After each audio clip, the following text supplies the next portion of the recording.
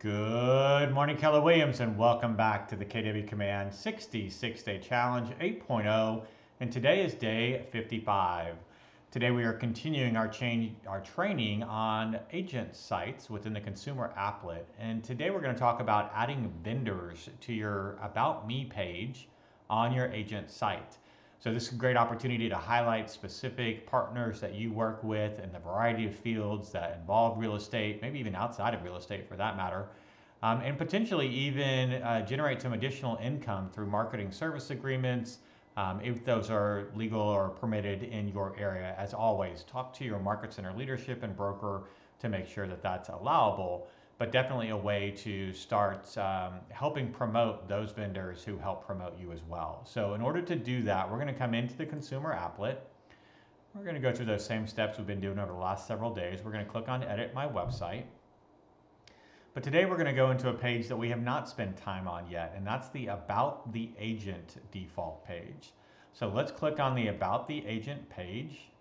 And when we do, we're going to get four sections here. The profile, details, and bio section. These are all being pulled in from your marketing profile. So you can see we cannot make edits to any of those first three sections from this page. Those would all have to be made inside of your marketing profile and your settings menu inside of Command. We're going to come down to option number 4, which is the preferred vendors section. When we will click there, you can see vendors lists are powered by Move Easy. To set up an account or to add or edit vendors, please click this link. So I'm going to go ahead and click on the link. And I'll tell you, the first time I did this, I did have a pop-up show up, and so my pop-up blocker caught it. So just a heads up, it may not show up if you have a pop-up blocker in place. So make sure you allow that to happen. We're going to click on Add Vendor now in this top right-hand corner. And you can see you can add multiple vendors. It'll have you download a CSV file and then start filling in the CSV file. I'll be honest with you, I found that CSV file kind of complicated. It was much easier for me just to come in and manually add these.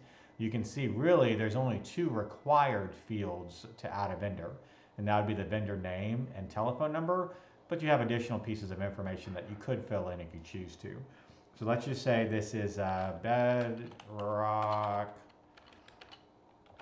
Title Company, and that's yabadabadootitle.com, and we've got old Fred Flintstone over there at Bedrock, and Fred's email is fred@yabadabadootitle.com, and fake telephone number. Right, you would put in a real telephone number, and then what sort of vendor is this? You can see we've got a full list of different vendors that you might consider putting in. You don't have to choose a vendor type. You can see that as well. So let's look for title companies. There we go. And then what counties do they service? This is also not required, but you could certainly put it in. I live in around Harris County, so we could put Harris and then Waller. Let me spell that right. And there we go, right? And then I could get the title company's logo as well and upload that logo if I choose to as well. So finally, I'm going to click on Add Vendor. And when I do, that vendor then shows up on my vendor list, and they've been added to the vendor page. It was really that quick and simple. You can see that when you come back to your bright spot, kind of come back inside of agents, we go into My Preferred Vendors, we should have Bedrock Title Company showing up. There we go, right? And if we go to our actual agent site, we can see what that looks like as well. Dream Homes in Katy. We're going to go to the About Me page, and here's all the information about me, and here's where those preferred vendors show up. All right. In addition, if you don't like this verbiage, My Preferred Vendors, or this verbiage here, you can change that by changing the title. You can see it's already pre-populated, but you can change that out. Maybe it's a few of our trusted partners or something like that. And then you could put your description here as well. So that's pretty quick and easy way to add vendors. You can see if the Move Easy page is still open, you can just click on Add Vendor and do it again.